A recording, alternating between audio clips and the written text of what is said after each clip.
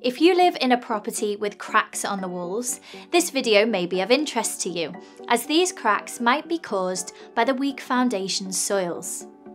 I'd like to share with you 5 differences between 2 common repair methods of weak foundation soils. They are underpinning and geopolymer injection. So, firstly, how do these 2 methods solve the problem?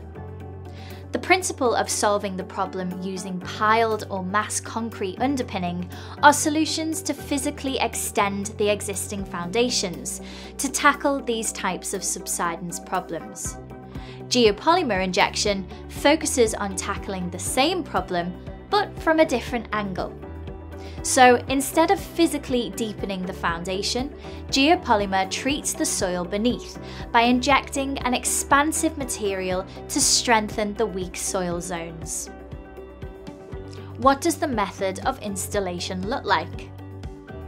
Piled or mass concrete underpinning involves breaking the foundation to first expose it, and then it requires breaking parts of the foundations and casting concrete or installing steel piles through them.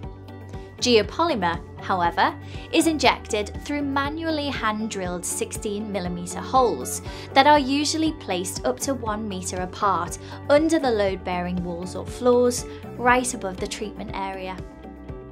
So how do we know that it worked in both cases? What's the verification method? The success of treatment in underpinning schemes gets measured by testing the piles under load and/or testing the concrete strength within that underpin. Geopolymer injection results will be verified using a before and after pentrometer testing. How long do these methods take? Well, underpinning a 4-bedroom residential home can take up to 6 months, including having everything reinstated. Geopolymer injection for the same home can be completed in just days. What about costs? The total cost of geopolymer injection is less than that of underpinning because it's a much quicker process to complete, it avoids you having to move into alternative accommodation, and the groundworks do not need to be excavated, amongst other benefits. For more information, head to our website or contact our team.